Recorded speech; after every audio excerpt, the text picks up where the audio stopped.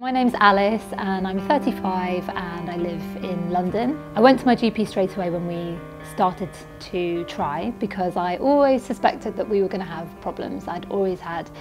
really mad cycles and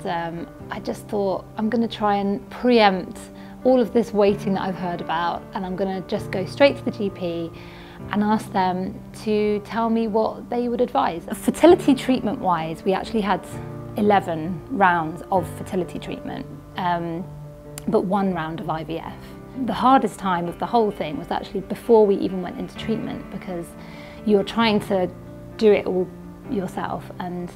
once you're in the clinic, once you're being looked after, once you've been referred for your counselling, you feel like you're being held and you feel like you're being supported. I think for the future with fertility, I just really want to see a world where there's a lot more compassion and empathy for the people that are going through it, and that they feel that they can talk about it, because going through this and not being able to talk about it is,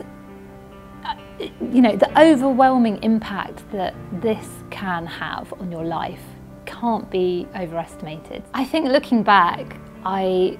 wish that I'd known that it was going to be okay, because there were points where you think that it's not going to be, and you can't ever imagine how it's going to be okay if you don't get what you're trying to get, which is a baby. And so I think I wish I'd known that whatever happened, I was going to be all right.